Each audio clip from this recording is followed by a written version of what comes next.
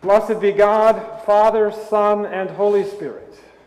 Blessed be God's kingdom, now and forever. Amen. Together, Almighty God, to you all hearts are open, all desire is known, and from you no secrets are hid. Cleanse the thoughts of our hearts by the inspiration of your Holy Spirit, that we may perfectly love you and worthily magnify your holy name, through Christ our Lord. Amen.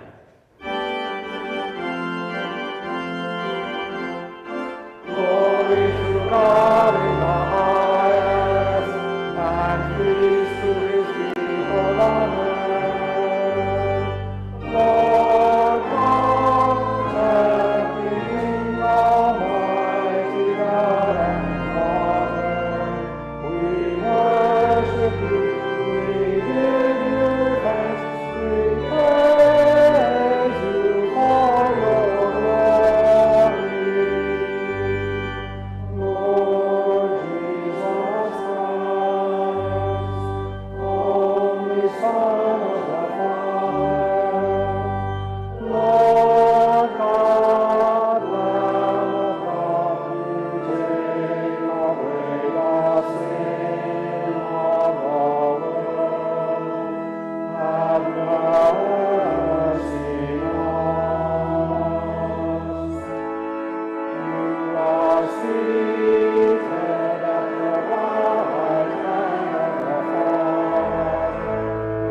Receive our prayer.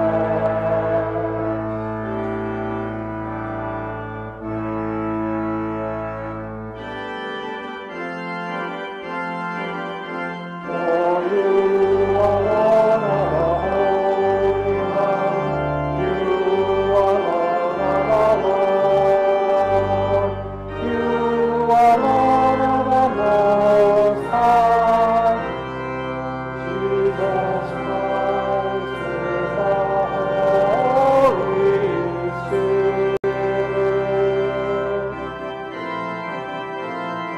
In the glory of God the Father.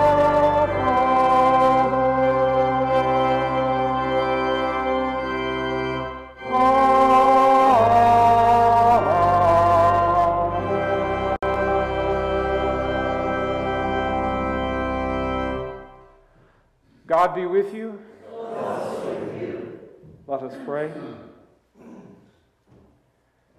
Grant us, Lord, not to be anxious about earthly things, but to love things heavenly.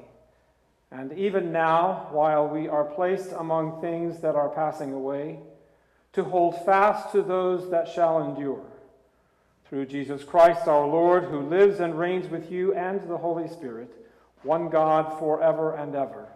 Amen.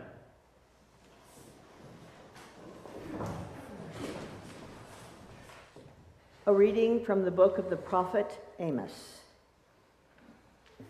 Hear this, you that trample on the needy, and bring ruin to the poor of the land, saying, when will the new moon be over, so that we may sell grain, and the Sabbath, so that we may offer wheat for sale? We will make the ephah small and the shekel great, and practice deceit with false balances, buying the poor for silver, and the needy for a pair of sandals, and selling the sweepings of the wheat.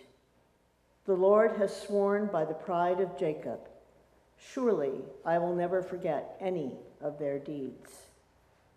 The word of the Lord. Thanks be to God. Let us read Psalm 113 together responsorially. Hallelujah.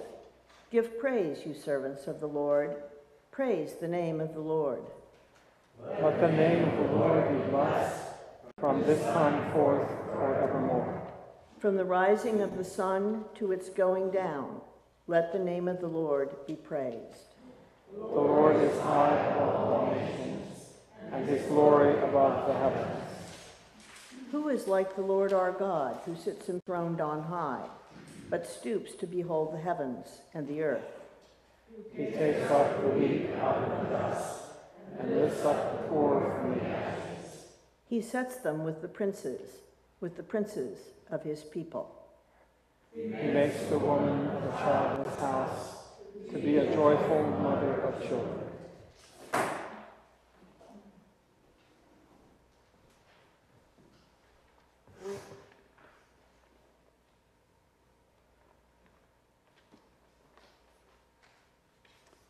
A reading from the first letter of Paul to Timothy.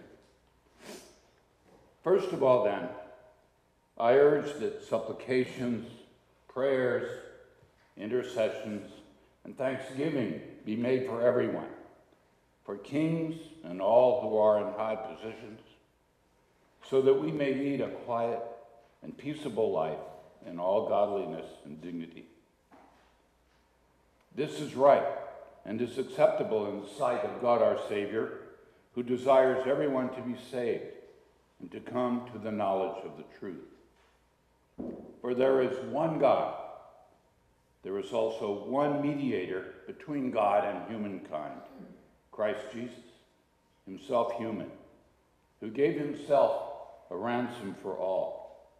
This was attested at the right time. For this, I was appointed a herald and an apostle. I am telling the truth. I am not lying. A teacher of the Gentiles in faith and truth. The word of the Lord. Thanks be to God.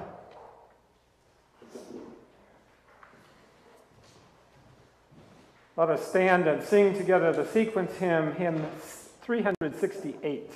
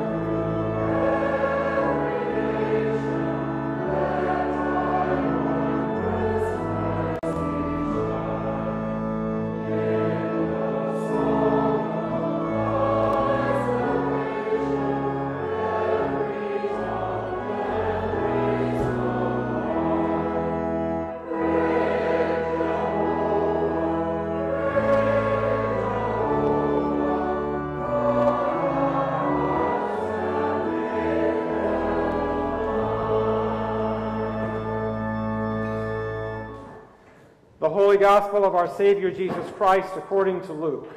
Glory to you, Lord Christ. Jesus said to his disciples, "There was a rich man who had a manager, and charges were brought to him that this man was squandering his property. So he summoned him and said to him, "What is this that I hear about you? Give me an accounting of your management, because you cannot be my manager any longer." Then the manager said to himself, "What will I do now that my master is taking the position away from me? I am not strong enough to dig, and I am ashamed to beg.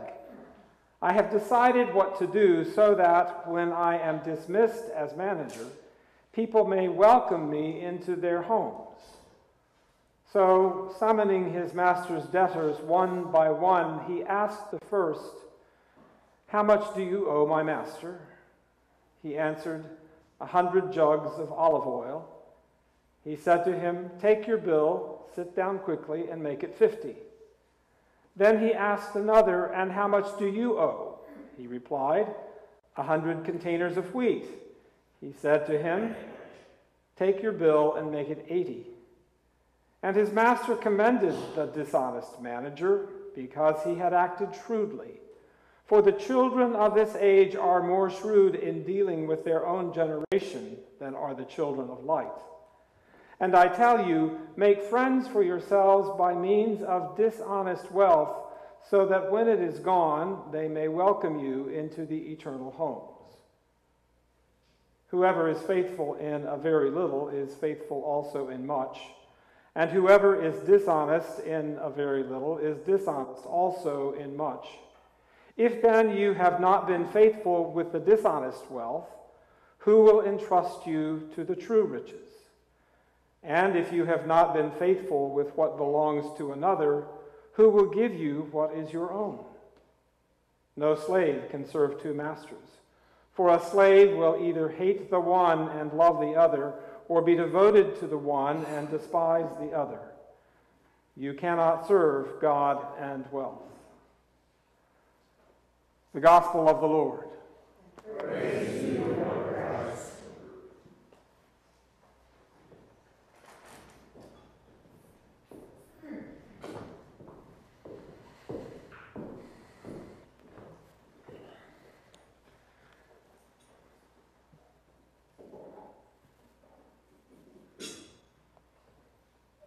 Come, Holy Spirit, come. Take our minds and think through them. Take our lips and speak through them. Take our hands and work through them. Take our hearts and set them on fire with the flame of your love. Amen. Amen.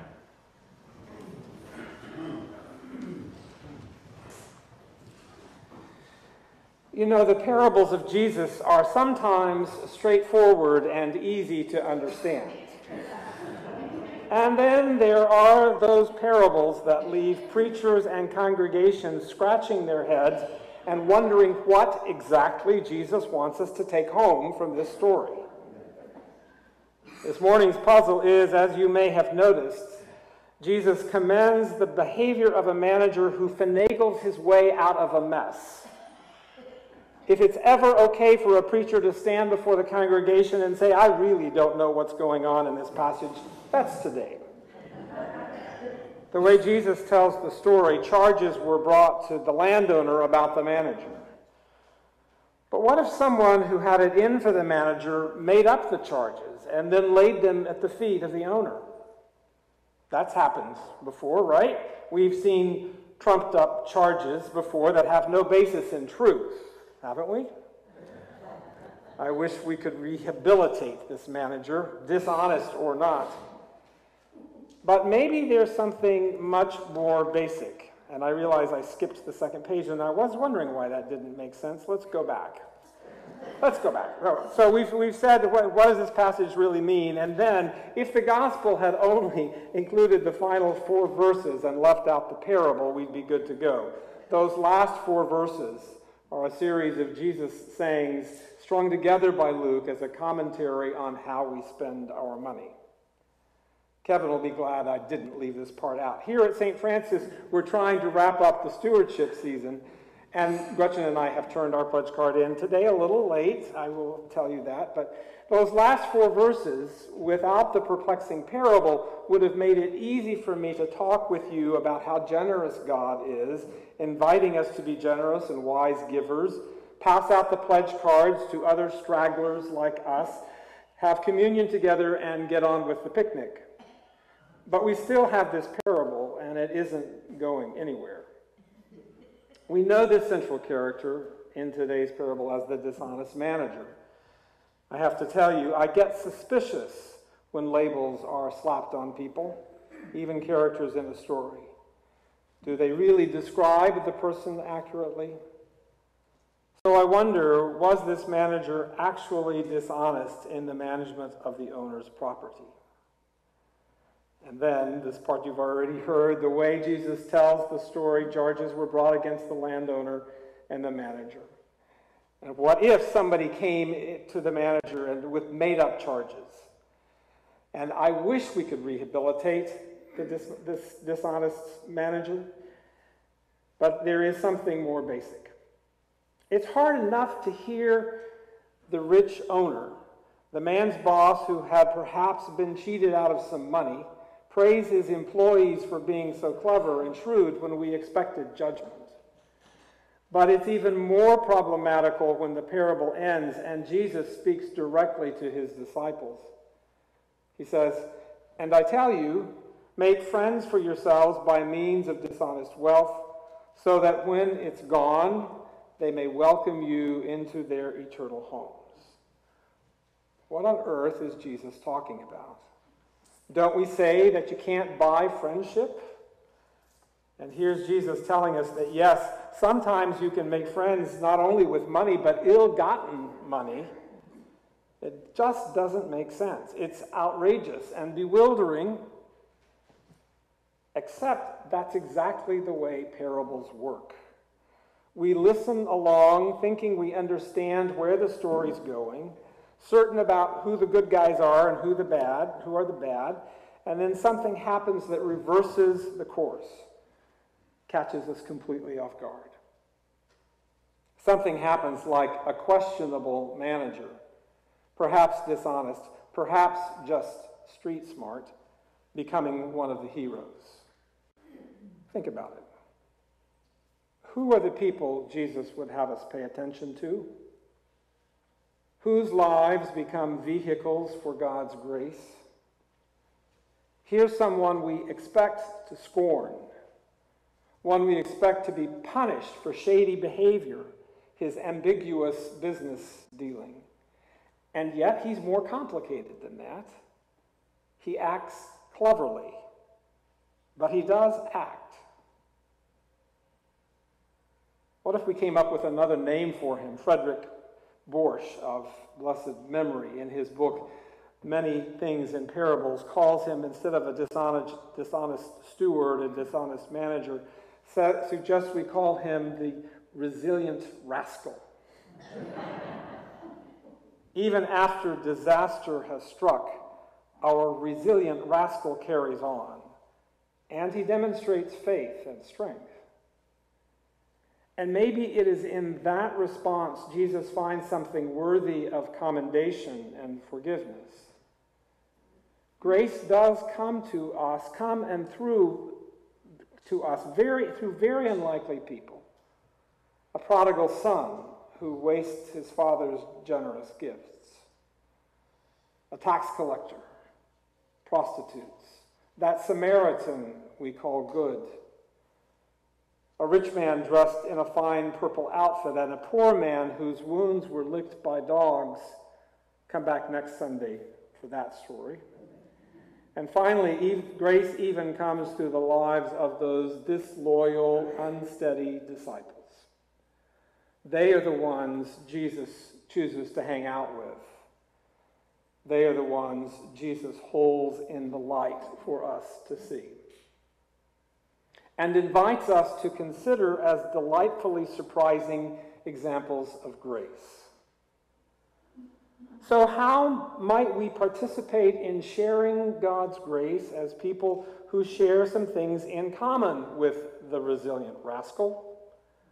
We who have cut corners, said unkind things to neighbors, co-workers, friends, broken promises, and still live with the certainty that we are loved and forgiven. Here's a story by the extraordinary poet Naomi Shihab Nye. Some of you may know it. She is the daughter of a Palestinian refugee father and a Swiss-German mother. It's a story about grace appearing out of nowhere. It's a story about grace coming through the lives of unlikely people. It's called Gate A4. Wandering around the Albuquerque airport terminal, after learning my flight had been delayed 4 hours, I heard an announcement. If anyone in the vicinity of Gate A4 understands any Arabic, please come to the gate immediately. Well, one pauses these days. Gate A4 was my own gate. I went there. An older woman in full traditional Palestinian embroidered dress, just like my grandma wore, was crumpled to the floor, wailing. "Help," said the flight attendant. "Talk to her. What is her problem? We told her the flight was going to be late, and she did this." I stooped to put my arm around the woman and spoke haltingly. "Shudawa, shubiluk habiti, stani shwa, min fadlik, shu bit sevi." The minute she heard any words she knew, however poorly used, she stopped crying. She thought the flight had been canceled entirely.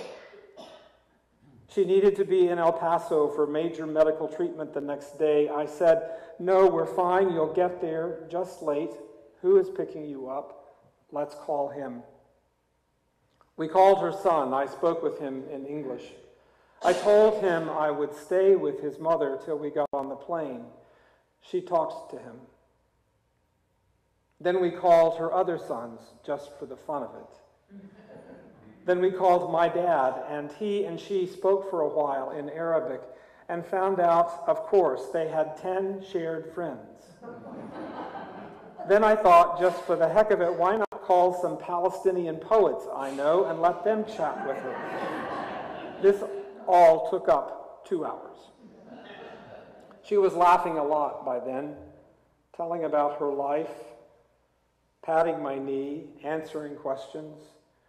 She had pulled a sack of homemade mamul cookies, little powdered sugar crumbly mounds stuffed with dates and nuts, from her bag and was offering them to all the women at the gate.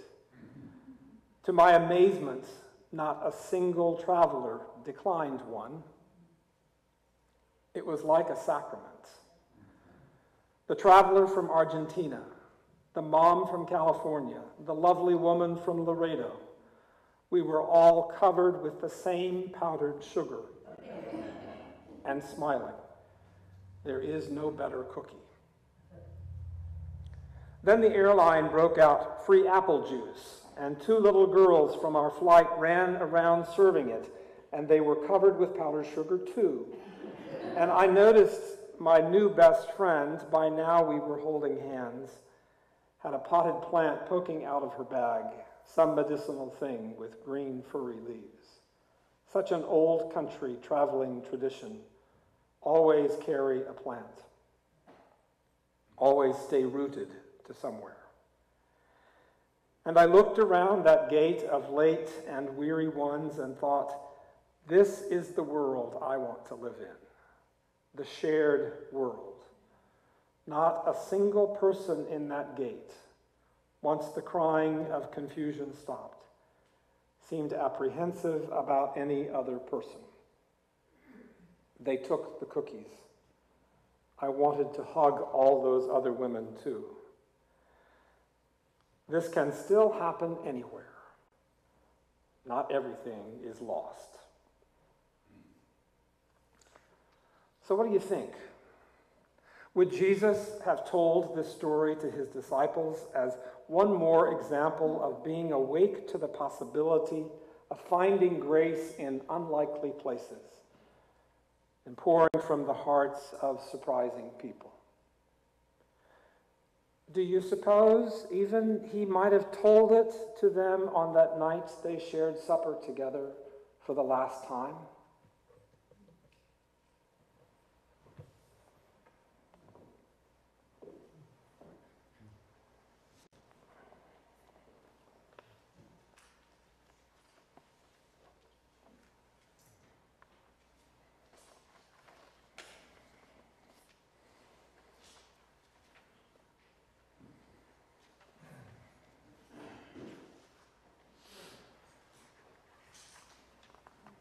I invite you to stand as we affirm our faith in the words of the Nicene Creed. We believe in one God, the Father, the Almighty, maker of heaven and earth, of all that is seen and unseen. We believe in one Lord, Jesus Christ, the only Son of God, eternally begotten of the Father, God from light, light from light, true God from true God, begotten, not made, of one being with the Father. Through him all things were made. For us and for our salvation, he came down from heaven. By the power of the Holy Spirit, he became incarnate of the Virgin Mary and was made man. For our sake he was crucified under Pontius Pilate. He suffered death and was buried. On the third day he rose again in accordance with the Scriptures. He ascended into heaven and is seated at the right hand of the Father. He will come again in glory to judge the living and the dead, and his kingdom will have no end. We believe in the Holy Spirit, the Lord, giver of life, who proceeds from the Father and the Son. With the Father and the Son he is worshipped and glorified. He has spoken through the prophets. We believe in one holy Catholic and Apostolic Church. We acknowledge one baptism for the forgiveness of sins. We look for the resurrection of the dead and the life of the world to come. Amen.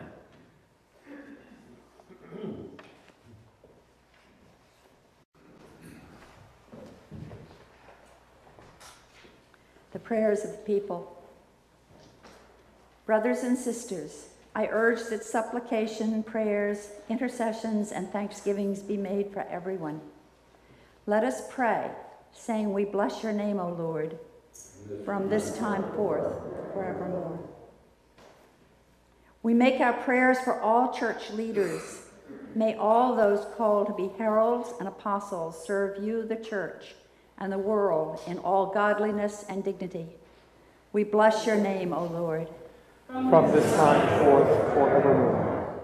We make our prayers for kings and all who are in high positions. May they make laws that protect the poor and promote justice, set their hearts on truth. We bless your name, O Lord. From this time forth, forevermore. O God, you created the heavens and the earth. Give us the courage and diligence to care for your creation. Grant us to live at peace and harmony with all the works of your hands. We bless your name, O Lord. From this time forth, forevermore. God, we have had more than enough of violence and bloodshed. So let your compassion be swift to meet us. Help us, O God, our Savior, for the glory of your name. Deliver us and forgive us our sins for your name's sake. We bless your name, O Lord. From this time forth, forevermore. We pray for the poor, the needy, and the sick, especially Amelia, Andrea, Bob Andretti, Art, Arthur, Father Brent, Mary Boyd, Marie Bissell, Connie Bridges, Bill Casale, Christina, Cynthia, Newt Curtis, Diana Dumond, Edward Dufresne, Charles Farinelli, Brent Fulweiler, Jiffy Fole, Bill Gould, Brinley Hall, Catherine Husted, Jill Kaler, Kira and John Klinger, Keegan, Alex Kirkpatrick, Joanne Creston, Michelle Liberty, Lisa Look, Fred Marston, Lorelei McKinnon, Mary Newton, Sophia Partridge, Susan Reddy, Roland, Ronan, Rhea, Donnie Smith, Marshall Smith, Peggy Smith, Fred Stein, Carolyn Taylor, Judy Thomas, Tom, Holly Whalen, and Persis Williams. We bless your name, O Lord. From this time forth, forevermore. We make our prayers for all who have died, especially Kyle Sennett. We thank you that you sent Christ to Jesus to humankind, and that through him everyone might come to the knowledge of your eternal salvation. We bless your name, O Lord. From this time forth, forevermore. We remember those celebrating birthdays this week, especially Emma Brown, Joanne Creston, Sally Falk, and Ann Cassat. We bless your name, O Lord. From this time forth, forevermore. We pray for those who serve in the armed services, especially Abigail, Kyle Carino Mings, and Kevin West. We bless your name, O Lord. From this time forth, forevermore. Most High God, your ways are not our ways, yet your ways bear life. Hear the petitions of your assembled people. Pour out on your world the faith to hear your call and the courage to answer it. We ask this in the name of Jesus, who is one with you and the Holy Spirit, one God forever and ever. Amen. Let us confess our sins to God.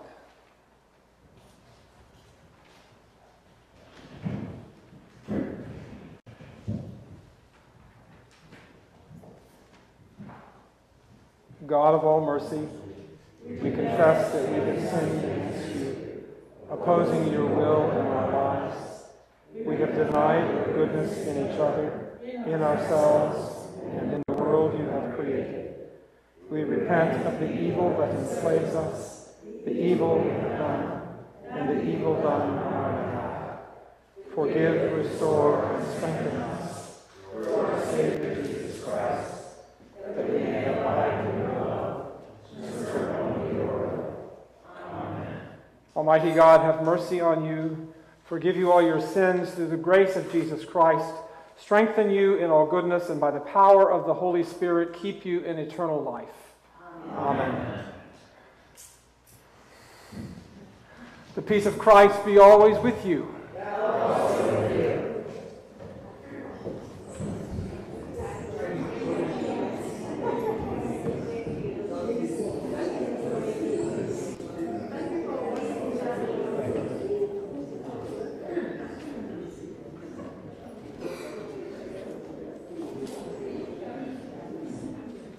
Walk in love as Christ loved us and gave himself for us, an offering and sacrifice to God.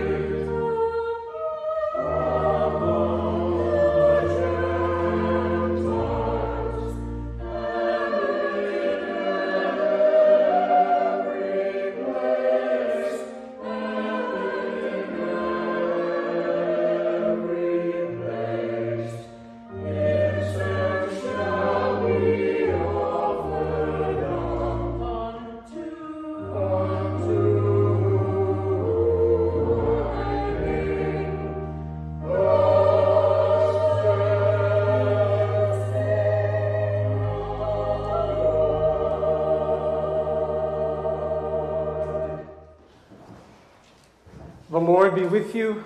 Lift up your hearts. Let us give thanks to the Lord our God. It is right and a good and joyful thing always and everywhere to give thanks to you, Father Almighty, Creator of heaven and earth, through Jesus Christ our Lord, who on the first day of the week overcame death and the grave, and by his glorious resurrection opened to us the way of everlasting life.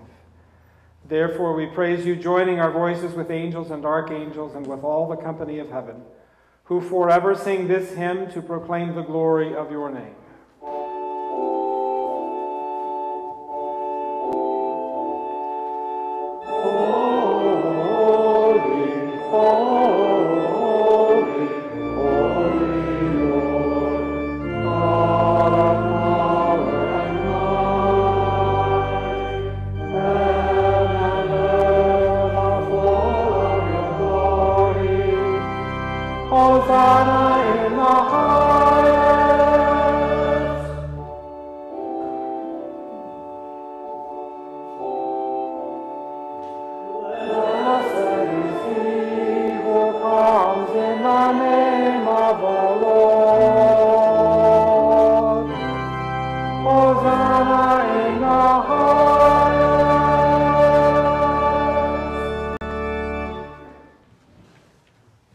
We give thanks to you, O God, for the goodness and love which you have made known to us in creation, in the calling of Israel to be your people, in your word spoken through the prophets, and above all in the word made flesh, Jesus your Son.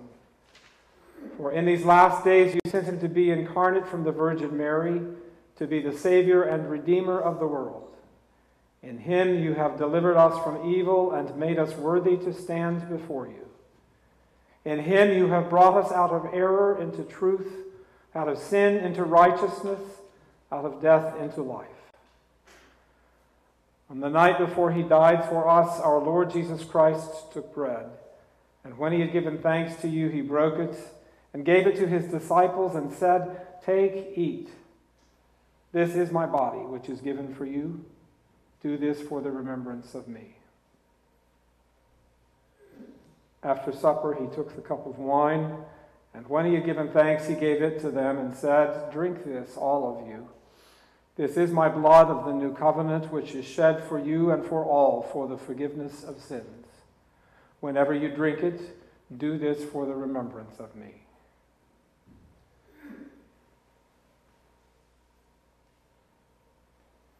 Therefore, according to his command, O Father, we remember his death, we proclaim his resurrection, we await his coming in glory, and we offer our sacrifice of praise and thanksgiving to you, O Lord of all, presenting to you from your creation this bread and this wine. We pray you, gracious God, to send your Holy Spirit upon these gifts, that they may be the sacrament of the body of Christ and his blood of the new covenant. Unite us to your Son and his sacrifice, that we may be acceptable through him, being sanctified by the Holy Spirit. In the fullness of time, put all things in subjection under your Christ, and bring us to that heavenly country, with Francis and Claire and all your saints, we may enter the everlasting heritage of your sons and daughters. Through Jesus Christ our Lord, the firstborn of all creation, the head of the church, and the author of our salvation. By him and with him and in him, in the unity of the Holy Spirit, all honor and glory is yours, Almighty Father, now and forever. Amen.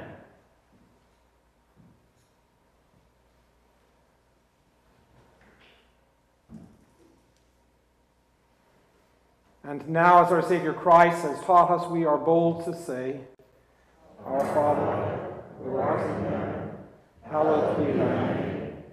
Thy kingdom come, thy will be done, on earth as it is in heaven.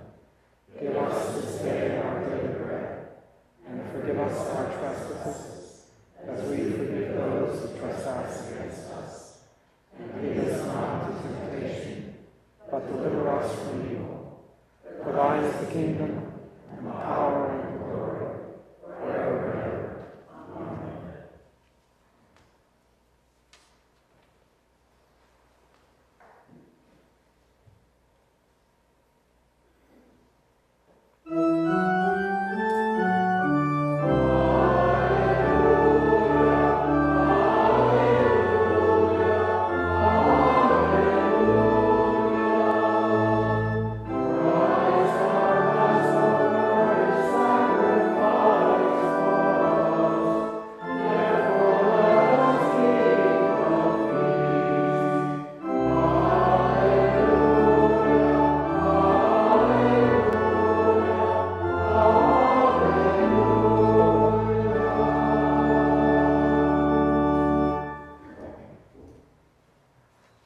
Hallelujah, Christ our Passover is sacrificed for us. Therefore, let us keep the feast. The gifts of God for the people of God. Body of Christ, the bread of heaven. Body of Christ, the bread of heaven. Body of Christ, the bread of heaven. Body of Christ, the bread of heaven. Standing, let us pray together the post-communion prayer.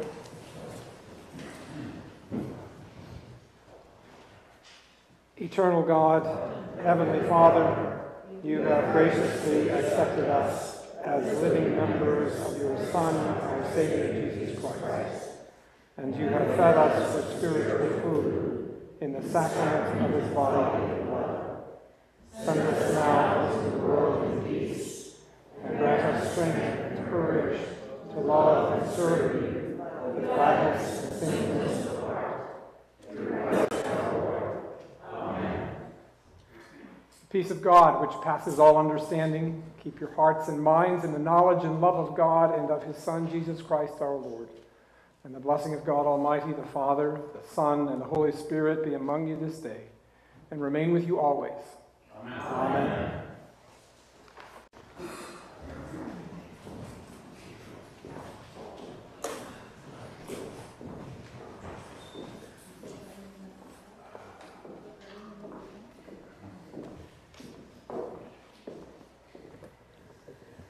Thank you, Allan, for being with us today, and he'll be here next week as well.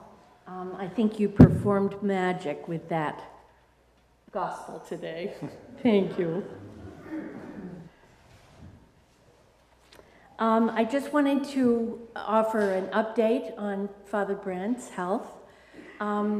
He went up to Bangor this week to get some shots in the nerves of his neck, and had a reaction to the procedure. So he will, if it can go wrong, it will with him. But he will have this procedure in a couple of weeks with sedation. So that should be a better approach for him. He sends his very best to everybody. The picnic today is especially to honor those wonderful supply priests who have just kept us afloat for so many months. We just so appreciate each and every one of you, and each and every one of you has brought a unique gift to St. Francis. So thank you, and thank you for being here today. Bill has a couple of words, Bill Gould, for stewardship. And I just wanted to mention that John Paul and I will be away for a week starting on Tuesday. So Prudy is the point person for the next, from the 20th to the 27th. Thank you.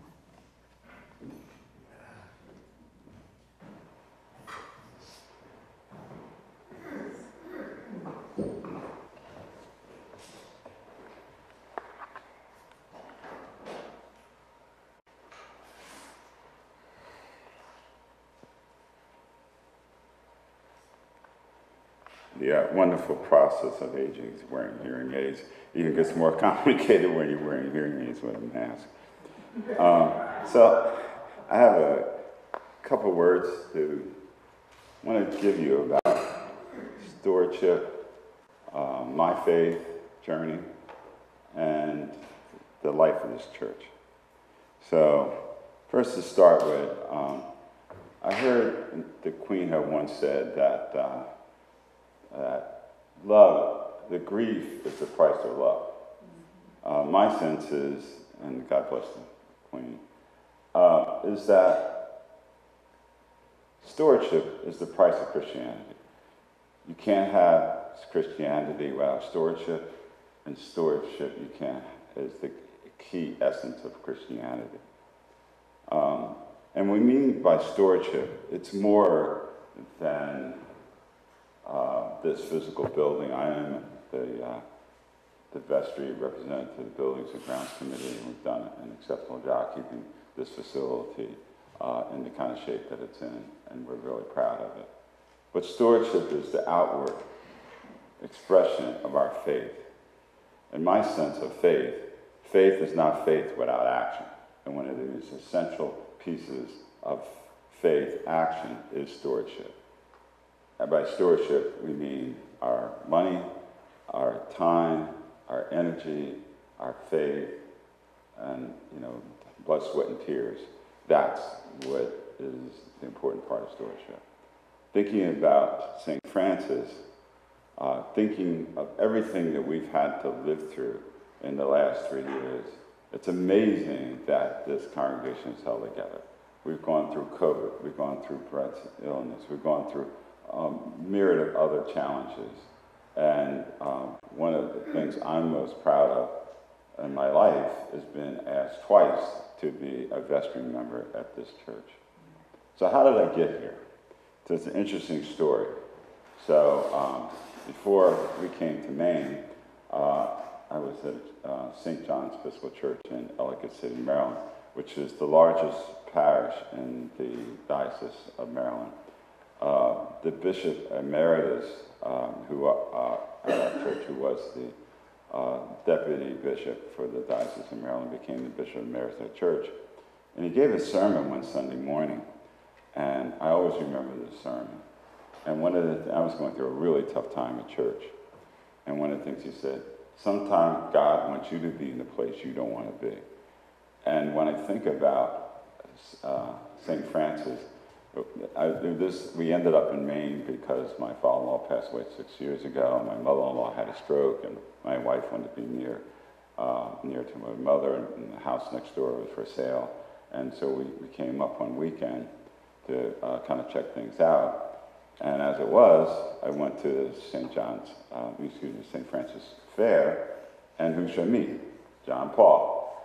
We actually bought a table from John Paul, and and JP said, "Bill, why don't you come to this church?" So I come to church in the next week, and interesting enough, when I walked in here, I said, "Maybe I made a wrong turn. I think this is the Quaker Meeting House, not an Episcopal church." So I kind of hung in there a little bit, and because I'm used to so I come through Christianity from birth. My grandfather was an Episcopal priest, and one of the second largest at the time, even though it was de facto segregation in the Episcopal Church in Philadelphia. This was predominantly African American church, and my grandfather was the minister there. And as it was, at 5 years old, I became the youngest chief crucifer in the history of God. So I've been in Episcopal since birth. Kind of wandered through the Presbyterian church in my first marriage, but I came back to the Episcopal church, and I'm so glad I did. And so with that start of my faith journey, which has been a journey, I think one of the prices of humanity is making mistakes.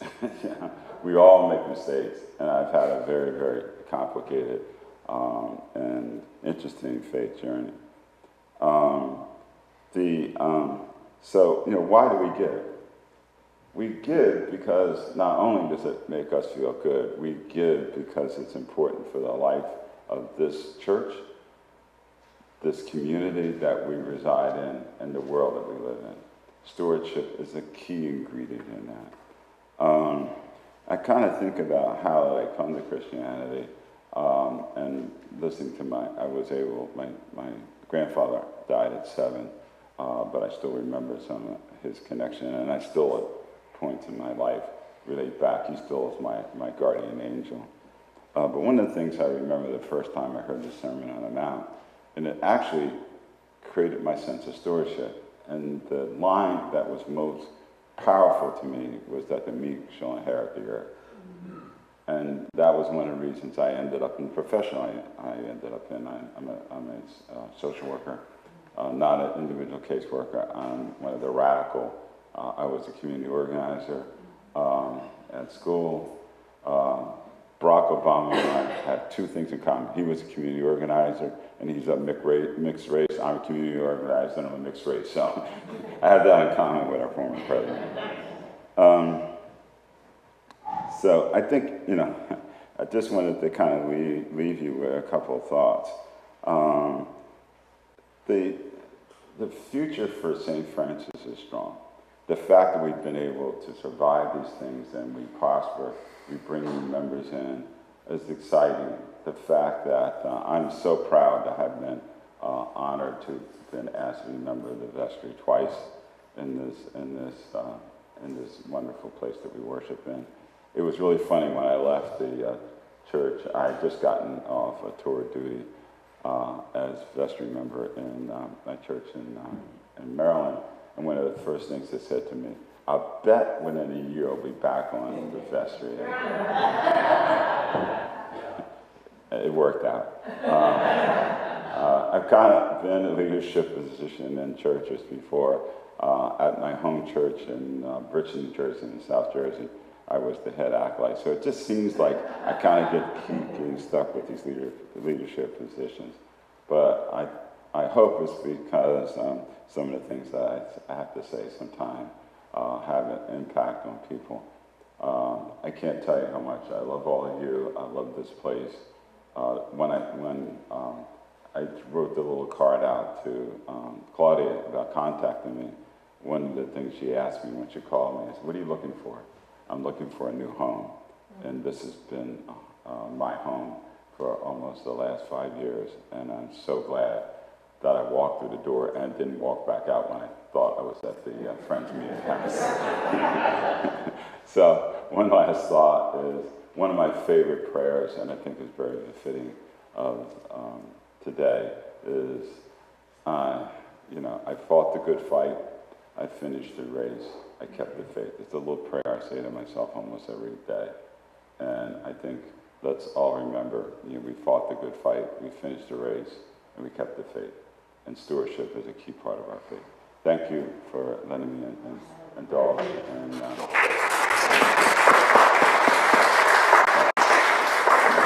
one last thing, I do a lot of public speaking, and one of the things I learned is the Gettysburg Address rule. And anybody who does public speaking, remember this. The guy before Lincoln spoke for 2 hours, and no one remembered a word.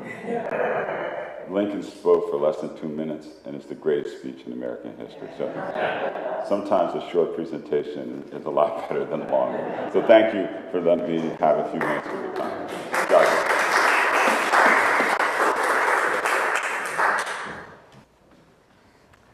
Let us stand and sing our closing hymn, hymn 408. 408.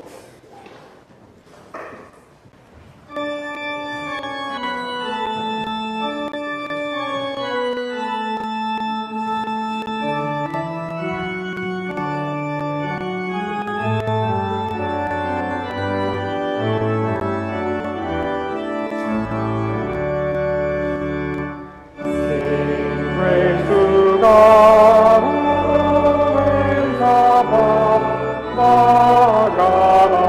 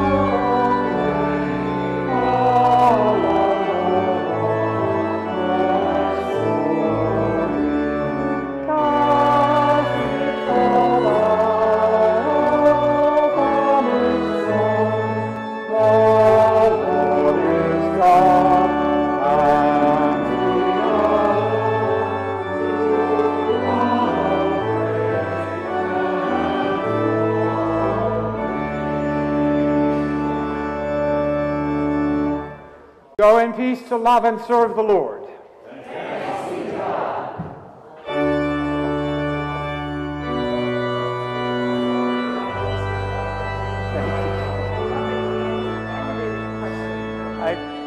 Thank you. I'm sorry. I just got confused.